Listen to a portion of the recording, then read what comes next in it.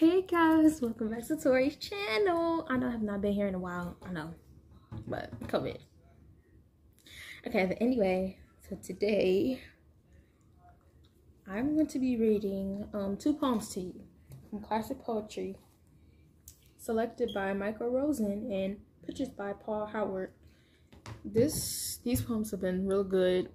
I didn't pick any particular ones out, but I'm just gonna read them to you. Mostly clear. Don't mind Alexa, but yeah. I really think these poems are great. Like, the poems I read out of here already was amazing. But yeah, I'm gonna read two to you, and I hope you guys find these as fascinating as I do, because they're like written by people like from the 1800s and stuff. But these are some beautiful poems, like literally. So I just wanted to read them to you, and I really hope you guys enjoy this video. So yeah. And don't forget to subscribe and hit that notification bell. And don't forget to hit the like button. Cha-ching. Okay, so here we go. Here's one by Elizabeth Barrett Browning. She was born in 1806 and she died in 1861. Elizabeth Barrett, the oldest of 12 children. 12 children? Came from a wealthy family who lived in Herefordshire, England. She suffered from ill health and lived with her parents until she was 40. It was then that she met the poet Robert Browning. They married secretly and ran away to Italy. She wrote The Ways of Love for her husband, but it took her 3 years to muster courage to give it to him. Oh, wow. Okay, so here it goes. For oh, say the children, we are weary, and we cannot run or leap.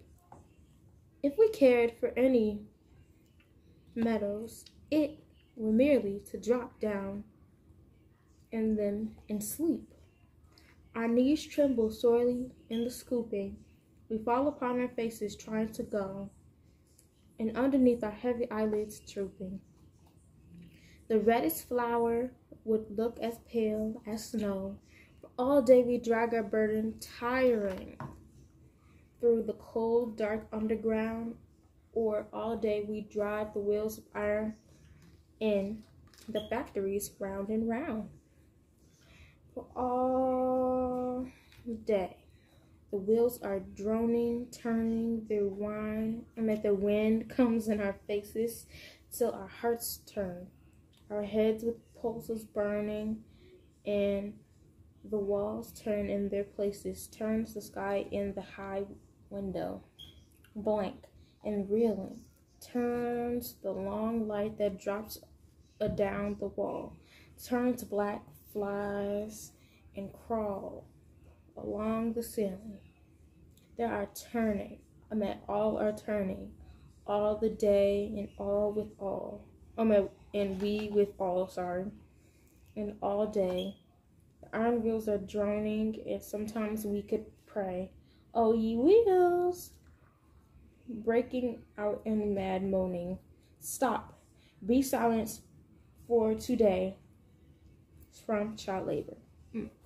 Now, this is her poem, The Ways of Love. How do I love thee? Let me count the ways. I love thee to the depth and the breadth and height my soul can reach when feeling out of sight. For the ends of being an ideal grace, I love thee to the level of everydays. Most quiet need by sun and candlelight, I love thee freely as men strive for right.